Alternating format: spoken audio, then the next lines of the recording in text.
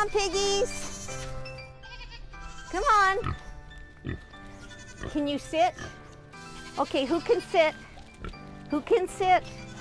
Can you sit? Okay, good sit. Happy Herd Farm Sanctuary, where we rescue abandoned, abused farmed animals. We've been operating for about 5 years. We're in Langley, British Columbia.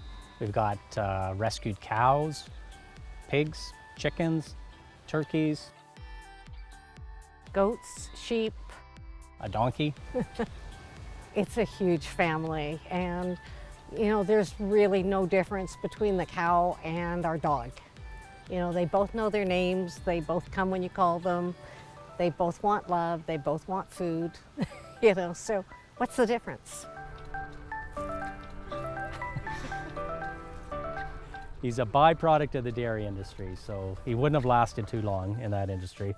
They're usually used for veal as babies, so I think after a few months they're usually killed for veal, but or sometimes they're grown for beef as well. But we're just really happy that we found him and that he's been able to come to the Happy Herd and just have a happy life, the way I guess all animals should.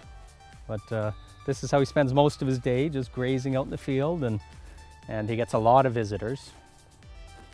They come and they love to give him, I don't know, belly rubs, chin scratches, and just cuddle with him. So he gets a lot of loving from a lot of people. We have some amazing volunteers that just love to give him attention. It gives people a place to come, experience the animals, learn that they're not just a commodity, but also heal mentally from things that they are going through in their lives or have seen or experiencing. This is a very healing place for both animals and humans. You know, people go away from here happy, and that makes us so happy. You know? Most people see farmed animals in an animal agricultural setting. Most people don't get to interact with a cow or a turkey or a goat or whatever that's been treated well, that gets a lot of love from people. Oh, we're going down for a belly rub. Oh, look at my piggy, there we go. Oh yeah. Nice little feet. Look at you, you're a good piggy, aren't you? So this is one of the babies we had 1.5 years ago. We took 2 potbelly pigs in from the SPCA, part of a seizure with 17 dogs. And we're told there was no way they could be pregnant. And 3 months later, we had 5 baby pigs. So 2 turned into 7 pretty quickly. And the mums are black and tiny, like potbelly, but the dad is your typical farm pig, so 700 to 800 pounds. So we have no idea how big these pigs are going to become. I think it really opens up a lot of people's eyes to what's going on inside these barns. It's not a humane way of raising animals. They do lead a terrible life, so I think it's important for people to see that and make that connection where their food comes from.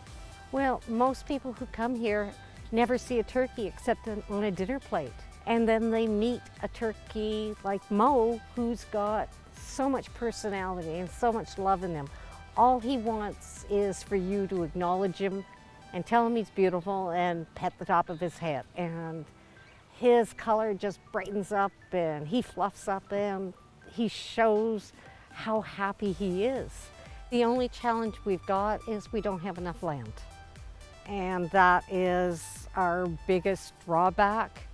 And our biggest goal is to be able to raise the funds to expand, have more property, and take in more animals.